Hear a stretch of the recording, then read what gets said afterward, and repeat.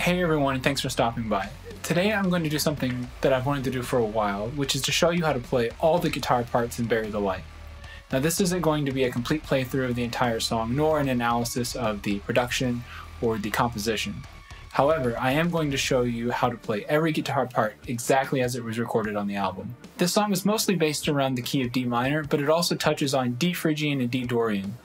For this reason, almost the entire song was recorded on a 6-string guitar tuned down to drop D. For a little bit of extra weight in the choruses, I doubled the 6-string guitar part an octave lower on just the bass notes on an extended range guitar.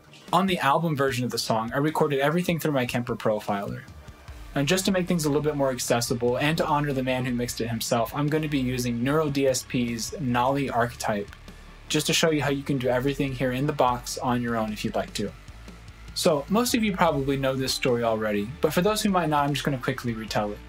When I was first asked by Capcom to write this song, one of the first requests they had was no distorted guitars in the verses, only to save that for the chorus sections.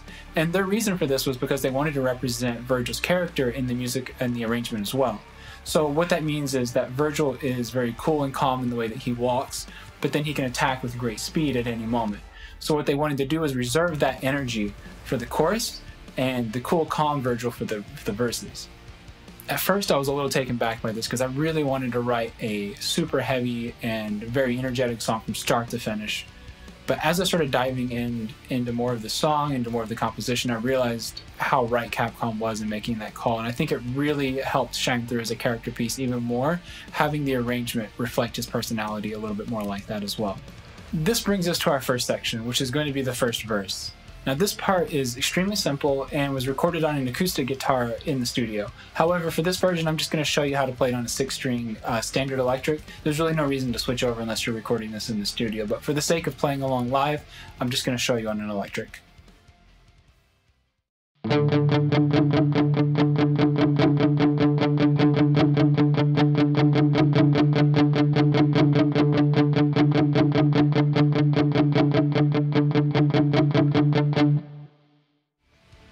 So that's it for the first and second verse. There actually is another clean guitar part in the third verse, but I want to save that for later because it's played verbatim the exact same later in the bridge with some other parts featured with it that I can show you. So let's move on to the first chorus. This part can be broken up into 4 different sections. There's the 6-string guitar part, which is playing the power chords. There is the extended range guitar part, which is doubling the root notes of those an octave lower. Then there are 2 other guitar parts, which are a little bit more buried in the mix, but still add a whole lot to the overall vibe of the chorus. There is a mid-range guitar part, which is basically outlining the chord structure with some really cool voice leading involved. And then there's another guitar part, which is kind of meant for just darkening. It's a little bit of a washed out lead, but as you'll see, it really adds a lot to the chorus. I'll play these all separately first so you can see and hear how they're played, and then I'll add them all together so you can see how they come together to make one part.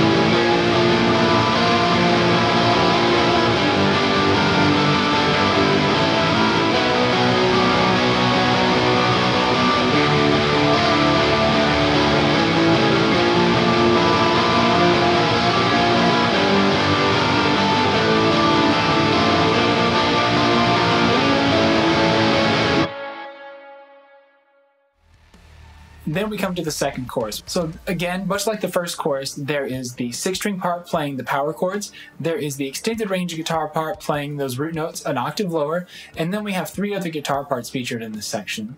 2 of them are kind of similar. One of them is 8th notes strummed in the mid voicings just to add a little bit of air to the power chords. There is another section which is a little bit more syncopated, but again played on the 2 high strings, just adding again more voicing structure to these chords.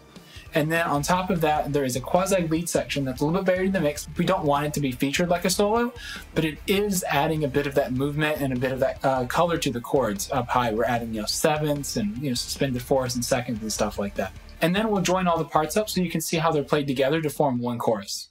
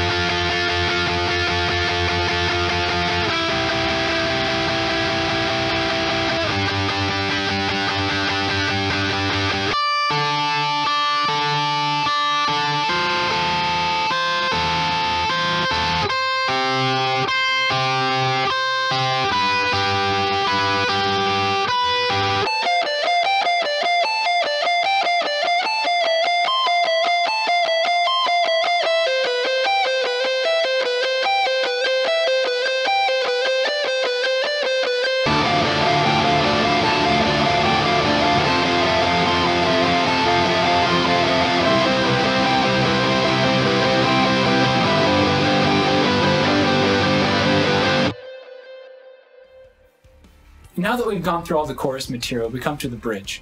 And it features a few parts. It features the clean guitar part that's also featured in the 3rd verse, and then we have a little small open D string section that's featured on the 6-string guitar that just repeats a 3-note pattern over and over again until the 16-bar phrase completes.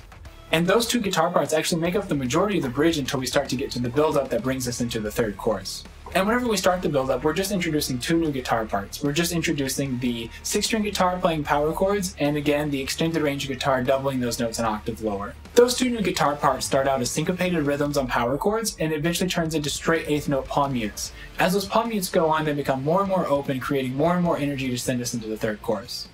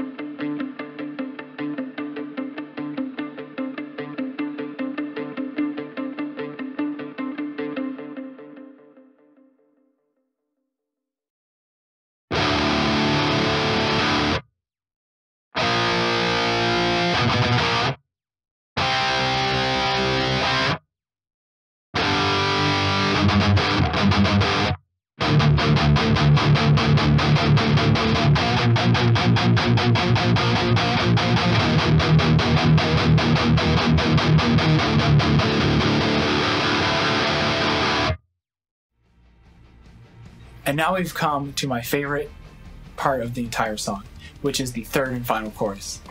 Again, much like the 1st and 2nd choruses, this is built up of multiple guitar layers coming together as a whole to really make this the main impact that it brings to the song. The first part we're going to go over for this section is the main 6-string guitar part.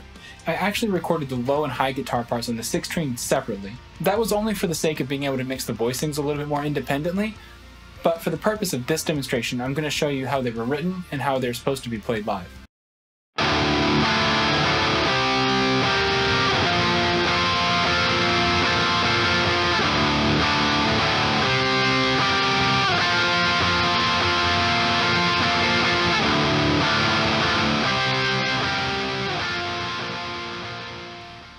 And just like in the first and second chorus, this also features the extended range guitar doubling all those notes an octave lower.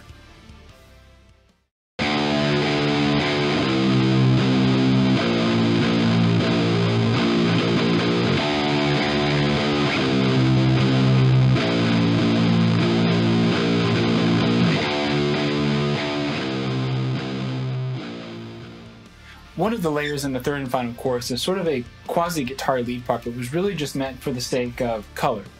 So what you'll hear in the final mix is a auto pan left and right section of a guitar tapping part.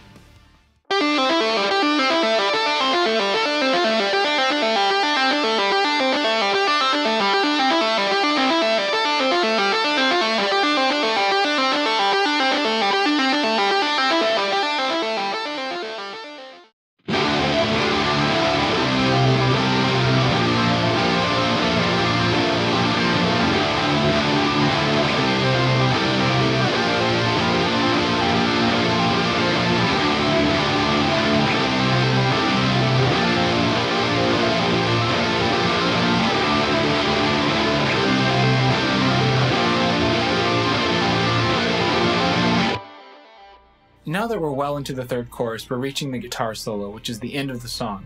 By now you've already heard Victor sing the recapitulation of the Devil Trigger melody, which is featured throughout the entire third chorus. As a matter of fact, it's the only reason the third chorus was written the way it was because I wanted it to be built around this fact that a little bit of Nero's DNA lives inside of Virgil's song and vice versa, whichever way you want to think about it.